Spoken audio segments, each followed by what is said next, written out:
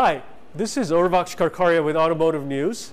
I'm here with the BMW Vision Dee, which is BMW's latest concept vehicle. It debuted at CES 2023 in Las Vegas. It's a pretty cool car packed with a lot of great technology, including e-ink displays, a windshield that doubles up as an infotainment screen, and an interactive BMW kidney grille. I'm here with Max, UX UI expert, to get a quick walk around of the vehicle. Max, over to you.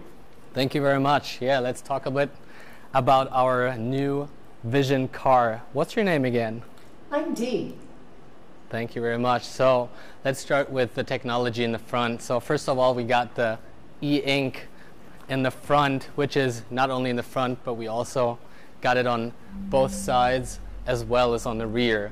And the car is super simple, super reduced, and therefore for us, a white canvas. Everyone can design their own graphics, their own car, but this car for us is all about communication. It's your digital buddy. The BMW iVision Dee is not only about digitalization, but we found the perfect symbiosis between digital and analog, which we featured in a perfect moire effect on the rims, as we call our sneakers. Moving on to the side, we got our e-ink technology, which we also featured in the front and in the rear, which can be your ceremonial entrance, your digital handshake coming close to the car. So Max, I have a quick question on the e-ink display.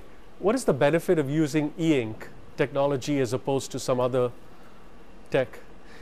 We featured the e-ink technology with our iX flow, and therefore we thought, hey, where can we place the e-ink technology on the car in a very reduced way? The benefit of e-ink is that once you change the color, there's no more energy been drawn from it. So we changed the Hofmeister kink, which is very known BMW, and made it, instead of analog, we made it digital. And the e-ink is sips energy, so it's efficient on the car. Very right. Yeah, this is the idea we had, and this is our idea of digitalization with the e-ink on the side, but everyone else can decide if it's a pattern or something else on the side as well. So a lot of customization. Exactly. Yeah. It's up to you. Thank you, Dee. So the e-ink is not just limited to the sides of the vehicle. Nope. It can also be featured in the rear. Exactly. Let's have a look. The e-ink in the rear is, as we call it, almost high-tech. It is there when you need it. You can change it, but it's super reduced. As we see it here, it's flashing. It's integrated perfectly into the body, and you can go super into detail, showing on the BMW signs on each side, the BMW typo, but it is totally customizable again. So if you want to have, I don't know, your favorite football team in the back, you can certainly do that as well. Oh, okay. I like the term shy-tech. It Yes. means the technology is hidden when you want it to be, Exactly. and then it emerges when you want to show it off. Exactly. Very The technology interesting. is shy, but I'm not. Thank you, Dee. She's got a personality. She does. Yeah. So Max, let's move to the interior. It's got a bunch of cool technologies. The principal one being a heads-up display that transforms the entire windscreen into a display for both the passengers as well as the driver. Exactly. Walk us through some of the technology in the interior.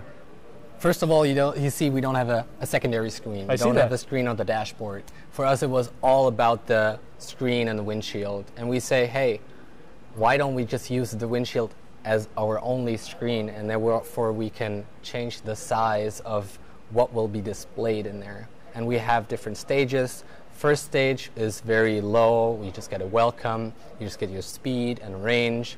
Secondary is going to be a little bit more, a little bit higher as well. Third is even higher and stretches out to the co-driver as well, that can change his or her content. And 4 and 5 will be fully immersive all the way to the end.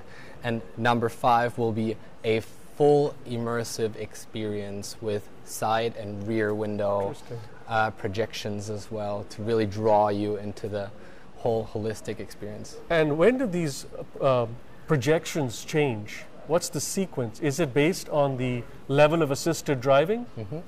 We got a slider, so for this car, for us, it was all about you deciding how deep you want to dive into the digitalization.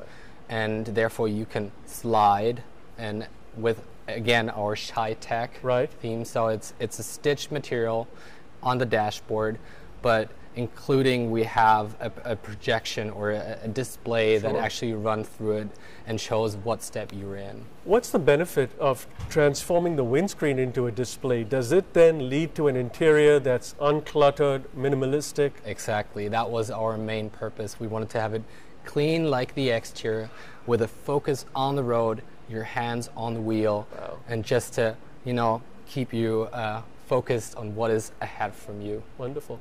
I also see some other technology on the door panels. Yeah, we also thought, hey, how much digitalization, in this case Shy Tech, can we put into the car? And digitalization is the main topic of the car, right?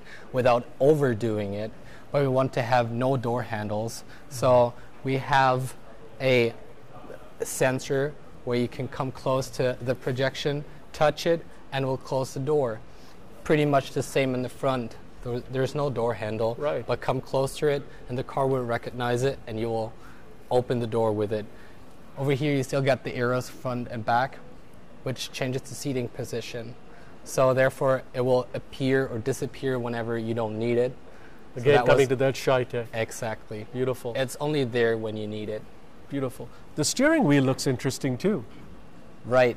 The good thing about the steering wheel, for many years we had information right behind the steering wheel.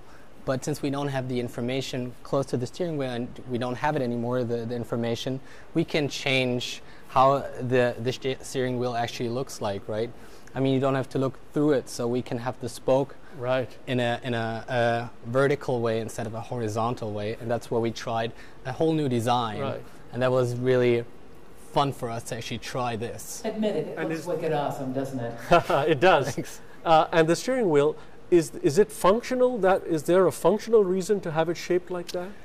Is it more ergonomic? It's not more ergonomic, but it's for us it was nice to have a different shape all of a sudden. Before you always had the round shape, maybe with a squared off bottom piece, but over here we could totally change it since, like I said, you don't have to look through it anymore. The technology is really cool, but the big question is, what is BMW trying to show the world with this iVision car? What is the point of this? It wants to show that BMW is really working hard on new digital components, a new technology in general. And over here we see bits and pieces what BMW is actually working on to bring each of those individual technologies maybe one day to the streets. But this is, first of all, a try and error even for us. We want to see if it's even possible. And yeah, it was, like I said, it's a digital playground for us by the end of the day. So we shouldn't get too excited and expect this in our showrooms anytime soon. You can get excited. You should get excited. You should get excited. Okay, thank you. But yeah, it will, like I said, even for us, that's new technology, and we hope to bring it to the streets one day. Fantastic. I think this is a great effort.